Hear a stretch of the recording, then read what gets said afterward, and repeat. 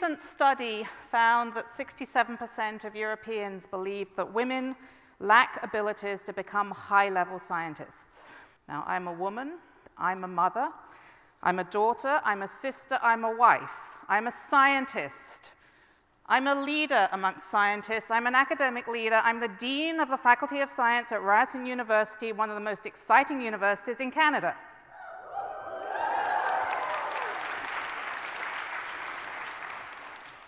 So I deny these numbers, I defy these numbers, I challenge these numbers, and I'm committed to changing these numbers. That's not to say that science is a friendly place for women. That's very interesting. Some of you laughed. Science is not a friendly place for women. The gender stereotypes around what women can and can't do, what they should and shouldn't do, what scientists may look like, and what they need to succeed, can be very incompatible. So science can be a lonely place, and this has led to science having a diversity problem. And here's a report from the Institute of Physics which describes that diversity problem. Physics is overwhelmingly white, male, and middle class. It's not just a gender issue, it's a socioeconomic issue. It's an ethnic background issue. And the fact that there's a diversity issue in science means that we're missing out on contributions from people who can bring different motivations and experiences, who can have different perspectives and different kinds of skill sets. If physics is going to answer some of the great questions of the universe, and if physics is going to help us address some of the biggest problems that the human race faces, then we need everybody to be active in physics. We need everybody working in the field. We need to bring everybody to the table. If the world was a village of 100 people, 52 of those people would be women. So it's not unreasonable to expect that we might see human endeavors and disciplines have that kind of reflection in terms of the proportion of people, proportion of genders, the proportion of members of different communities involved in those activities. And indeed, you might be a little surprised to know that when we look at numbers of young men and young women enrolled in science courses, science, technology, engineering, and math, often put together as STEM, we can see that through middle school and high school, in many parts of the world, Canada included, we see roughly equivalent or equal proportions of men and women, young women, enrolled in these programs. Now, these numbers, roughly equivalent, don't tell us anything about the experience of those young men or young women in these particular courses. And study after study has shown that actually the experience of these young men and young women in these courses is very different. And it begins to separate in terms of their experience as they go on through the system. And in fact, by the time girls are in high school and taking sciences, they're becoming filled with self-doubt and losing self-confidence, and they're seriously underestimating their abilities, while studies have shown that boys typically overestimate their abilities. This leads to a decrease, or correlates with a decrease further, in the enrollment of young women and young men proportionally in university-level courses. So Canadian data shows that in the STEM disciplines, and again, that's science, technology, engineering, and math, we see a roughly 2/3 to 1/3 split in terms of the proportion of men and women taking these courses. And if we continue the trajectory out to what is considered by many the ultimate prize in science, the Nobel Prize, we can see that a mere 3% of these prizes are awarded to women. 3% of those ultimate prizes in science, medicine, physiology, physics, are going to women. These numbers are appalling. And these numbers have led to concepts like the leaky pipeline, where we're losing young women from the system. They're actually being pushed out. They're leaving. They're tired, they're isolated, they're exhausted.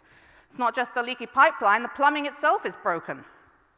And it doesn't matter if you're a married woman, if you're single, if you've got children. It actually doesn't matter if you're a Hispanic student or a First Nation student, your numbers are going to drop as you go through the career pathway in science. And so we have headlines that say, plug the leaky pipeline, or redesign the pipeline. We're losing brilliance, we're losing genius, we're losing potential, we're losing possible contributions, we're losing the voices. So why does this happen? Well, from the moment we're born, male or female, we're immersed in cultural conditioning. Doesn't matter what part of the world you come from. One of these babies is a girl. And as soon as she's wrapped in a pink blanket, either metaphorically or literally, her frame of reference has been defined. Her future will be framed by the gender expectations of her community and by the stereotypes within the cultural context in which she's raised. In the English-speaking world, we have gendered toys. We have coloring books for girls and coloring books for boys. Why don't we have coloring books for kids? The coloring books for girls are pink, and they have hearts and birds. The coloring books for boys have robots and pirate ships and Vikings and plant thingies with big sharp teeth that are really cool. And I would have loved to color in. We have toys for boys because they like kooky things. They like to build kooky things. They make them. We have toys for girls because they love pretty things. It's very passive. They're not actually doing anything. They're very passively just loving toy. We have girls' toys and boys' toys separated in different parts of toy stores. We have girls' toys, which are the dolls. We have boys' toys, which are the building sets. Why do we entertain this? Because boys don't cuddle and girls don't build. There's an organization in the UK called Let Toys Be Toys. It's been quite effective at actually getting various marketing agencies and various toy stores to actually change some of this kind of gender stereotyping and labeling. And kids know that it's not fair. At the age of 7 or 8, growing up in the UK, going to a co-ed primary school, in the early 70s, the girls in my class would be separated into one class and the boys into another, and the girls would be taken off to go and do sewing lessons. The boys would go off and do woodworking. And I knew at that age that that wasn't fair. That's just not fair. I wanted to have a go at whatever those boys were doing. Maybe I wasn't any good at it. Doesn't matter. I wanted to have the opportunity.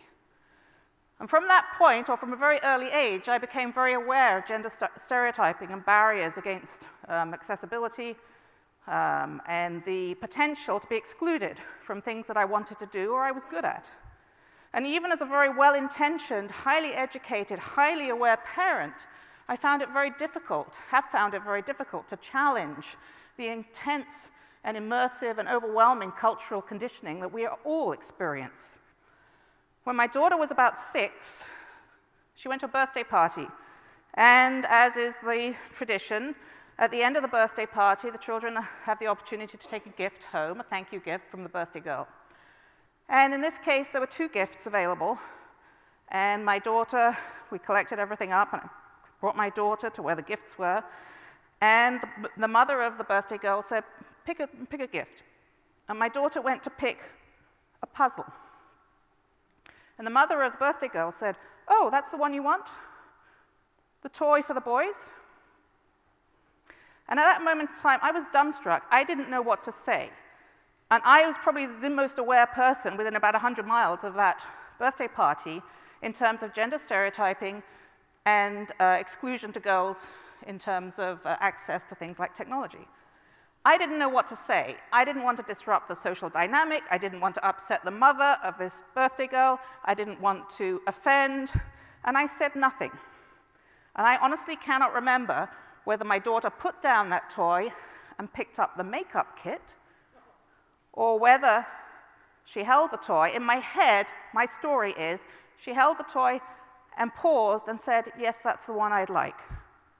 That's the story I've told myself. I hope it's true. Kids know it's not fair. Kids are smart. They want opportunities. They want to try things. Every child is born a natural scientist. Here's the only guide you need to determine whether a toy is for boys or girls. Do you operate the toy with your genitalia? If the answer's yes, it's not a toy for children. If the answer's no, it's a toy for girls or boys. Okay?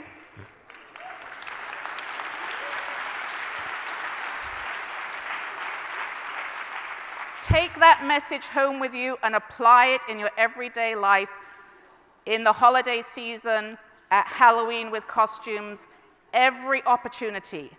Do not deny girls or boys their full potential. Not just children. We have absurd marketing that thinks that women need special kinds of ballpoint pens. Rightfully, Bic were much ridiculed for this, rightfully. But it's very pervasive and subversive. Samsung, in a recent commercial, depict women as being very naive and almost incompetent around computers. Whereas the men may use the computers for their business, women will use those laptops for videos of their kids or for using Facebook. And indeed, when this woman in this commercial was given a screwdriver, she looks at it, as they say, like it's an alien probe. She doesn't know what to do with it. Media and marketing, popular television and movies further restrict the imagery around what women can achieve in terms of STEM. Only 14% of the characters in films depicted in STEM careers are shown as women. That's even lower than what's actually existing out there in the real world. It's about 17%. It's not great, but this is lower. So popular media has played a hugely detrimental place in determining what gender stereotypes around women in STEM look like. And this is why companies like Google, Microsoft, and some of the big tech companies in Silicon Valley are now working with the creative arts industry in Hollywood to actually shift that imagery, show a better representation of women in STEM in television and in movies. And if you think about the huge influx of TV shows about medical doctors and lawyers that happened in the 70s and 80s, think about what kind of influence those kinds of changes can have. So remember that we're immersed in cultural conditioning. We're all subject to implicit bias, and it's all of these little things that add up over time, from the moment that baby is wrapped in a pink blanket to the time she's tired at the end of high school and trying to decide what to do with her life. And can she make it? Can she hack it? Can she actually achieve her goal? It's not one big thing. It's 1,000 little things. It's just an ad. It's just a toy. It's just a phrase. I was just joking. It's just the internet. It's just a TV show. It's death by 1,000 cuts. It's a chilly climate. It's the imposter syndrome. You've been told for so long you don't belong, you don't fit in, you don't look like a scientist, you don't look like an engineer. You begin to doubt yourself. When I first started graduate school, I definitely experienced imposter syndrome. They were going to find out that I really shouldn't be there.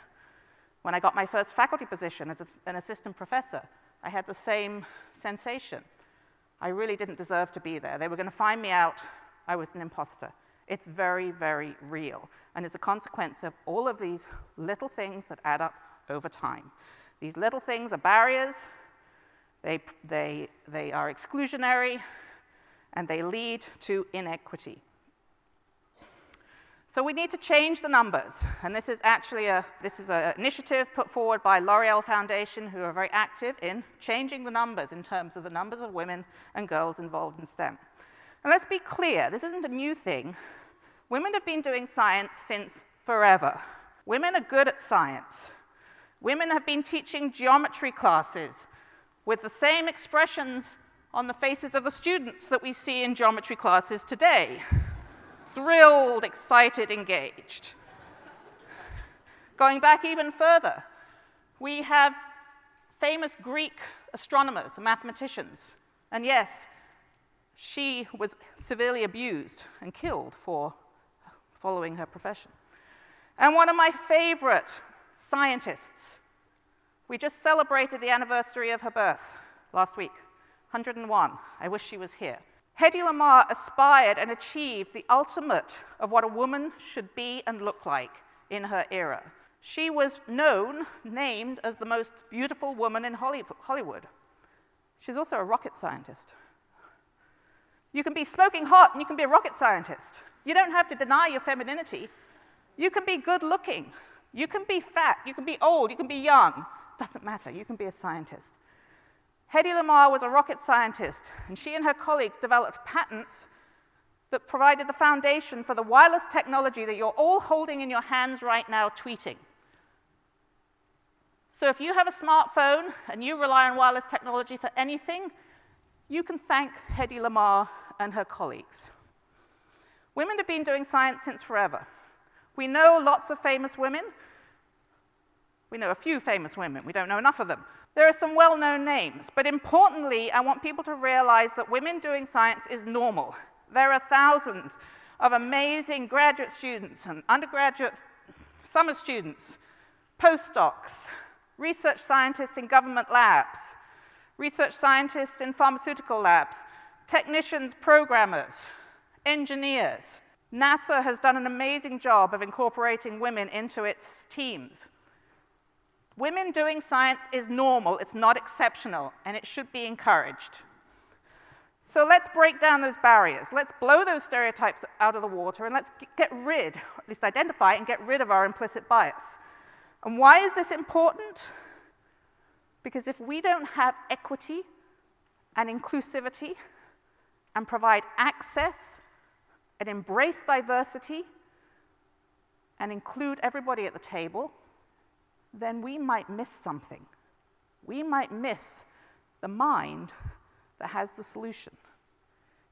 If the cure for cancer is in the mind of a girl, we might never find it.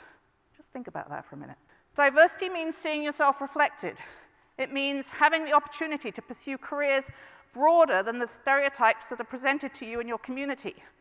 These young women could see that a scientist could look just like them, that there was more than Rihanna and Beyonce and Destiny's Child in their future, that a scientist could look just like them.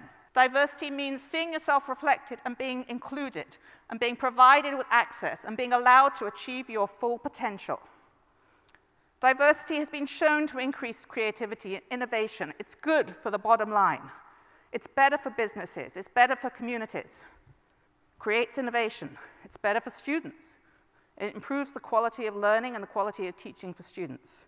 And to quote Shirley Ann Jackson, do not let yourself be defined by what others think you should be. Define yourself. Do not be limited by what others expect for you, but reach confidently for the stars. It's such a simple, simple thing. Last word to Malala. We cannot all succeed when half of us are held back. So we're going to change the numbers. Thank you.